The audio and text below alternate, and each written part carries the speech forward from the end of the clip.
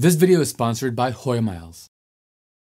Engineers at MIT and a company out of Detroit called Sharrow Engineering have made a breakthrough by creating the world's first toroidal propellers. These innovative propellers use a ring or donut-shaped blade design that allows for greater energy efficiency, reduced noise, and increased thrust. And I got hundreds of DIYers on YouTube 3D printing their own. But sadly, almost all of them failed to get the results they expected, especially for drones. So is this design a real breakthrough? Is it even all that new? And what could it do for the future of things like cargo ships across the Atlantic and Pacific, air taxis, and drones? Let's find out. I'm Ricky, and this is 2-Bit Da Vinci. You might not know this about me, but I'm a mechanical engineer. And in mechanical engineering, it's not very common to see huge increases in performance in one model to another.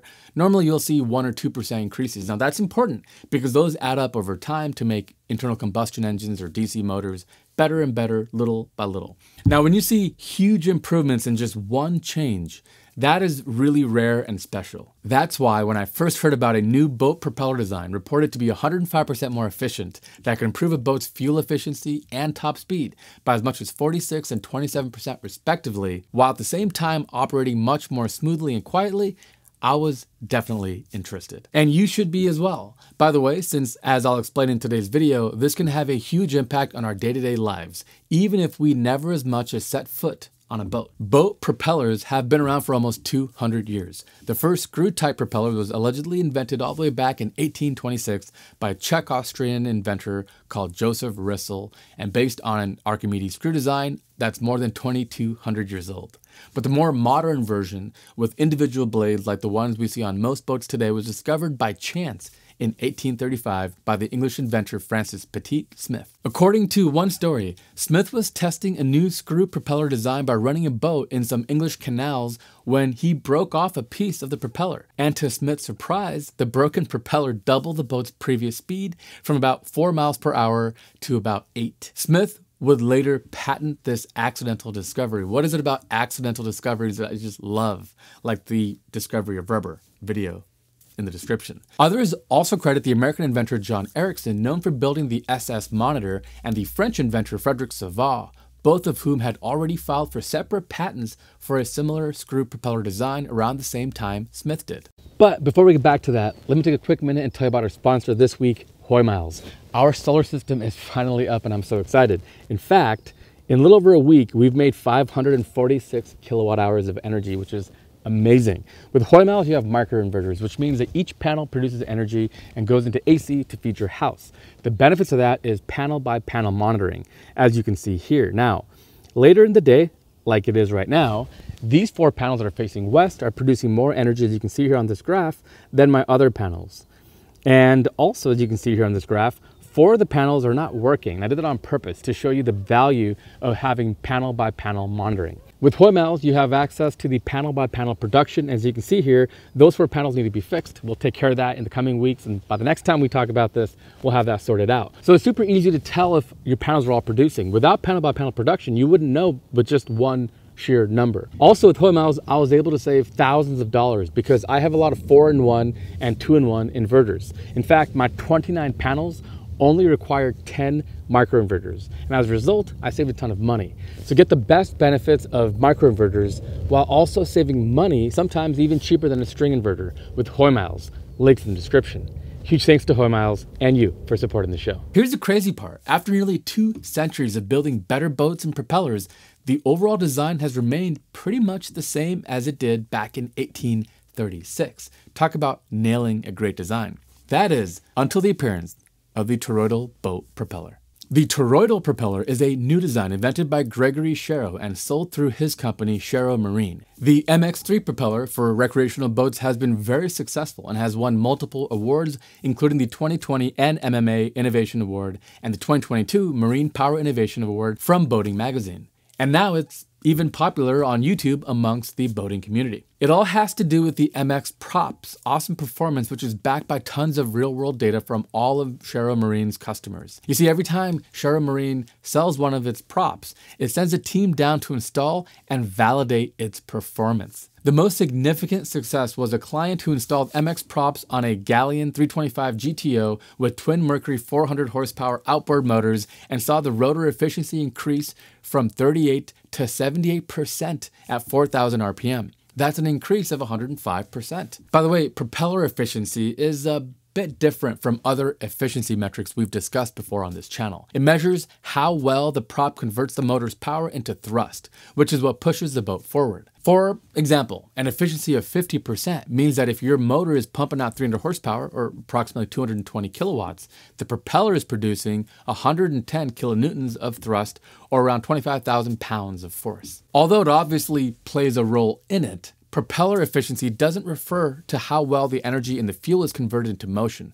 That's called fuel efficiency and is usually measured in miles per gallon. What this 105% increase really means is that just by swapping the props, your boat gets over twice as much thrust, even though the motor is running at the same speed. Several specialists from the boating industry have also done their independent studies to review these props. For example, Boat Test evaluated a 57-foot catamaran, Voodoo, powered by a pair of 300 horsepower OXE diesel outboard engines, and found that the props increased fuel efficiency by 46%.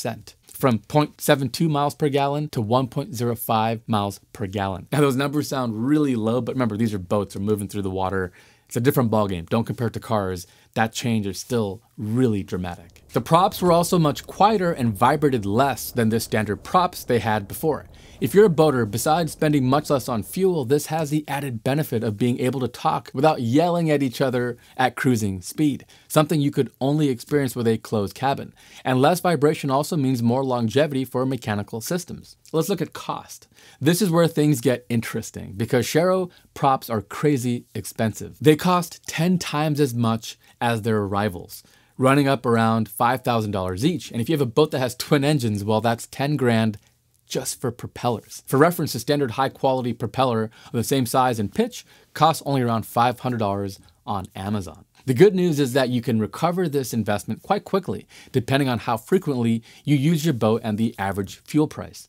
Let's take the Voodoo catamaran as an example with its 46% improved fuel efficiency. The boat's cruise speed is 18 knots or 20.7 miles per hour, and a typical recreational boat is used between 75 and 150 hours per year. Let's average that to 100 hours, and so that'll be around 2,070 miles every year. At that speed, fuel efficiency is around 1.05 miles per gallon for the MX props and 0.72 miles per gallon for the standard prop. So you would consume 1,971 gallons of fuel with the Sharrow MX and 2,875 gallons with the standard propeller. That means that the Sharrow prop saves you around 900 gallons of fuel every year, and that's per boat. With diesel prices at around $4 per gallon, that's $3,600 saved on fuel alone every single year. So it only takes you around 3 years to get your money back. And some marinas are selling diesel at $5.70 per gallon, so you could break even quicker. Not too shabby. The MX3 is a popular swap-on replacement for small recreational boats, and the best thing is that you can buy them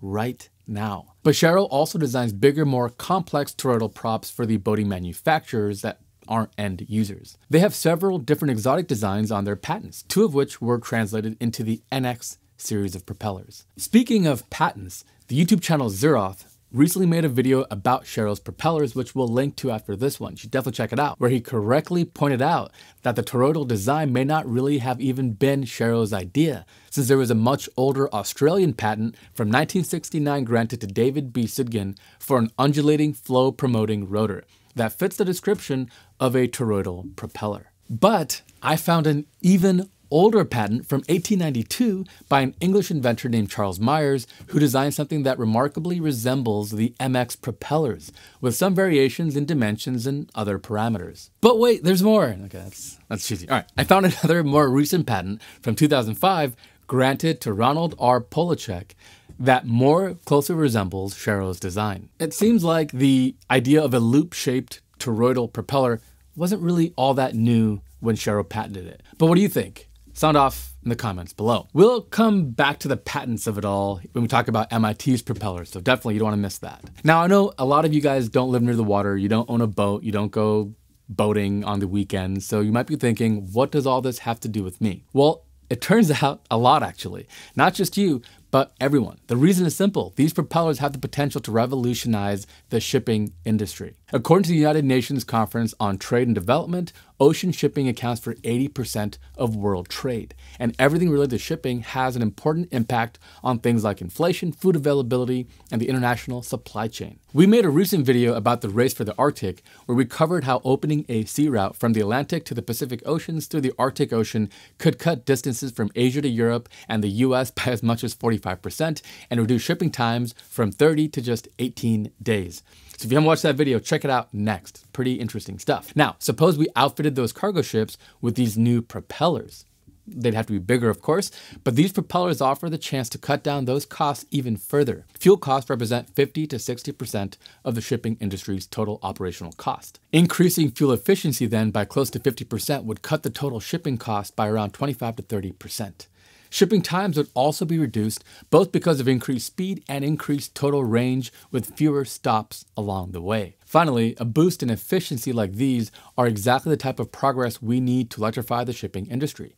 Getting 30 to 50% more work out of the same electric motor would reduce the required energy storage capacity needed, which means less batteries. And this would all come from a simple swap-on replacement.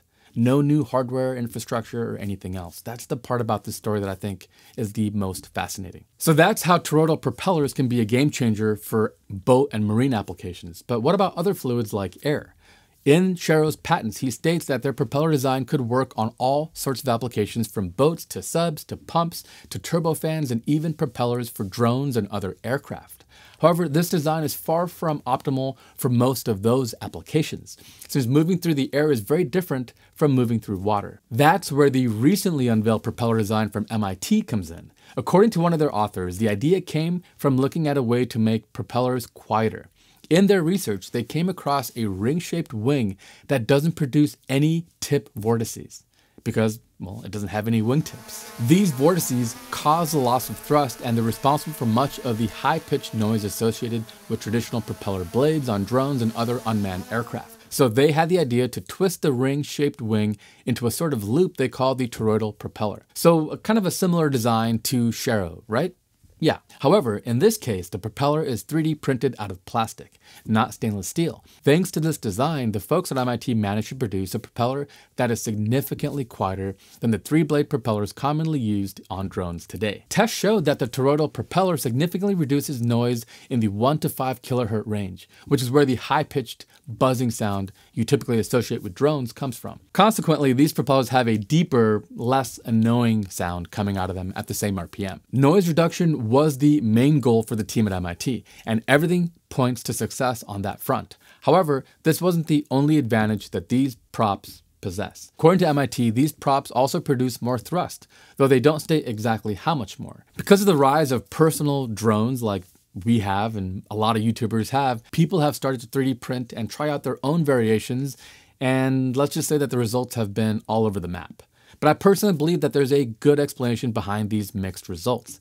The main reason is the design itself. I mean, actual CAD design with the correct dimensions and propeller profile, not easy. If you see any of the many YouTube videos out there where they make these props, you'll notice a constant factor, which is that most designs are simply circles extruded at an angle and joined on one end.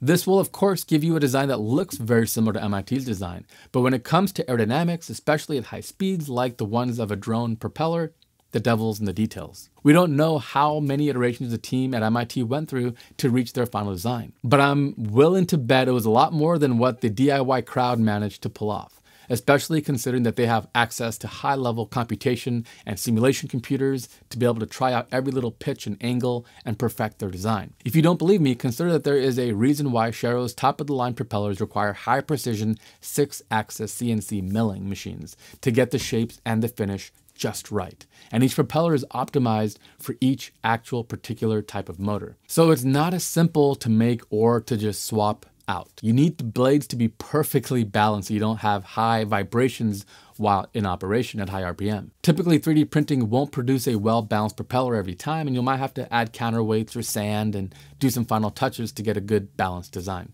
And finally, there's the material choice. The importance of 3D printed materials can't be understated. Johnny from Willet Mod proved this quite effectively when he compared the results of a standard PLA printed toroidal propeller with a copper silk PLA version, which was more flexible. So I think the fact that John and others have managed to get good results with suboptimal designs is really a measure of how promising this potential could be. They could potentially power turboprop airplanes as well as choppers and other VTOL airships like air taxis and cargo drones. This is where I think the most impact will be. The propellers are quieter, but they're not quite enough for them to be undetectable by any means. So apart from making the drone fly experience more enjoyable for pilots, the noise reduction will be a much welcome addition to cities all around, especially as the number of drones in the air are probably going to start to be on the rise. But all that aside, what I love most about this toroidal propeller is that it represents a step change in technology that has seen very little progress over the years,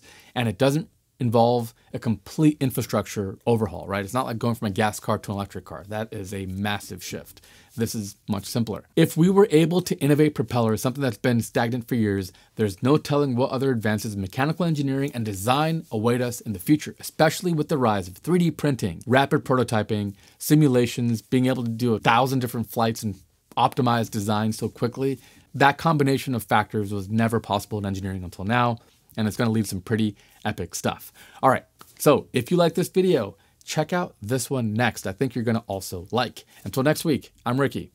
Thank you for watching.